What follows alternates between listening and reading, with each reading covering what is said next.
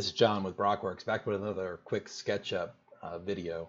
I'm actually trimming out this house that I'm working on right now, the house we're going to start building here soon.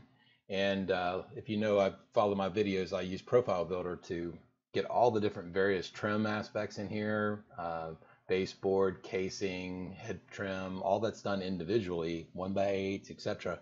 So that in Estimator for SketchUp, we get our quantities as we go. So you can see we're working on all the trim here.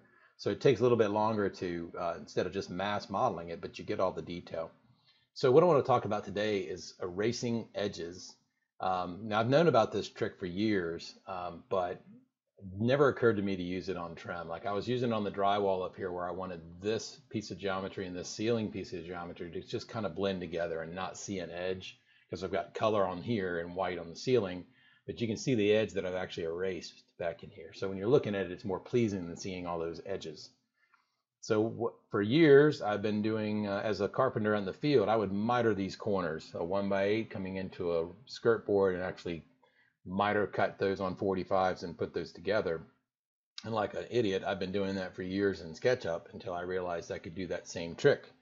So that's how I'm getting it to look like this, with this 1x8 blending with the skirt board. This is actually a piece of, if I hid rest of model, Shift H is hide rest of model on my shortcuts, and I highly recommend a shortcut for that because it really helps when you're modeling.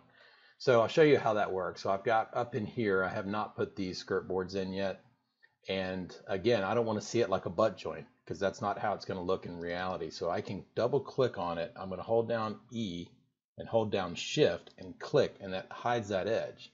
Now I'm still seeing it because the skirt board here has that too. So if I hide rest of model, you see I'd already hidden an edge down here, or deleted an edge. So I'm going to hold down Shift and click on that edge and see how it disappears. And I'm going to go ahead and do each one same way. If you hold down Control or Option on a Mac, I think it does, it'll soften the edge, which we don't want to do. We want to erase the edge so it kind of just disappears. So again, hold down Shift and click on the line or the edge. Okay, I get out of that edit. Now I want to come in here and I want to take this piece of 1x8 and I'm going to move a copy of it up the ways, and I've got 6 of them, so I'm going to hit times 6, and there's all of them. So there you go. So now I've got a nice looking mitered trim. I've still got some ledges and caps and wall caps and some casing and trim here, but it's coming along. I just thought I'd share this quick little tip. Thanks for watching.